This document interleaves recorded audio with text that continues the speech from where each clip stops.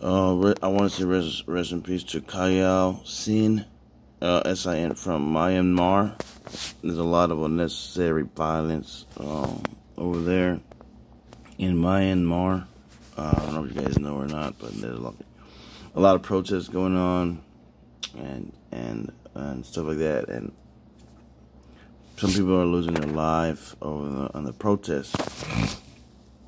You know, if you get hit in the temple or something, like with a rubber ball, and sometimes some of them, you know, they just use force, you know, lethal force, and they're not supposed to. But yeah, Myanmar is really bad now. If you like traveling, do not travel over there right now.